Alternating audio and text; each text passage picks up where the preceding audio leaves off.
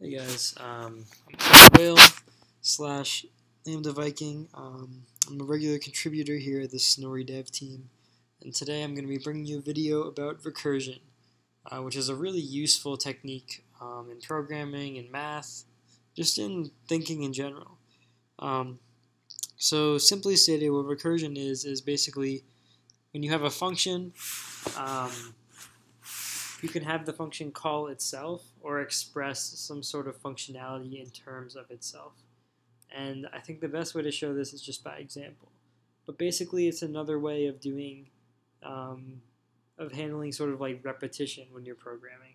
Like one of the first things you learn in programming is like a while loop or a for loop, and those are iterative approaches to doing repetitive tasks. Recursion is just another approach to doing the same thing. So I think the best way to show, or one good way to see recursion is in modeling mathematical sequences like the Fibonacci sequence. So I'm going to implement a recursive function for the Fibonacci sequence in Python. And for those of you who don't know, the Fibonacci sequence is this sequence of numbers right here. So basically, each number is the sum of the two before it, and the first two are 1 and 1, and then every number after that is the sum of the first two. So you can already see that in a recursive situation, we have these two sort of pieces. One of them is the recursive rule or the recursive step, which is a general way that we can get these later terms from the ones before them. So in that case, that's just addition. 8 is the sum of 3 and 5. 5 is the sum of 2 and 3, etc. So that's sort of where the recursion comes into it. But then there's also the base case, which is equally important when you're, and always important when you're defining a recursive function. And that means that we have some initial value for a function so that the recursion, the loop, doesn't go on forever. So if we were going to implement this in Python, we'll make a function def fib n. So this is going to return the nth term in the Fibonacci sequence.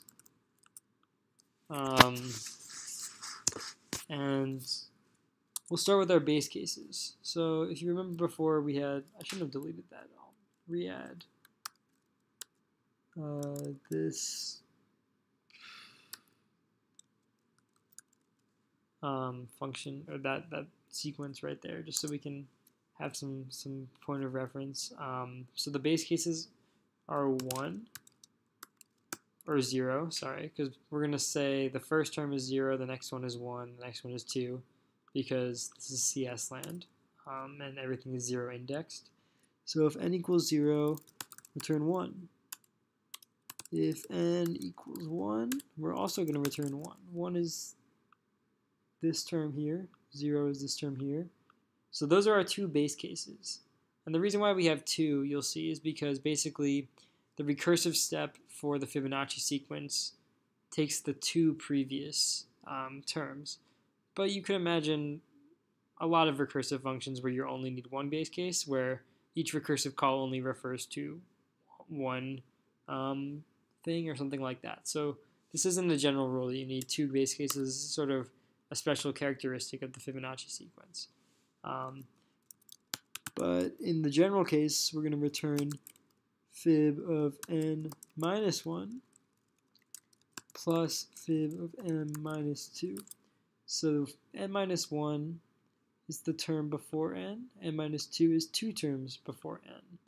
And we're just going to add the Fibonacci values for those two numbers and return that. And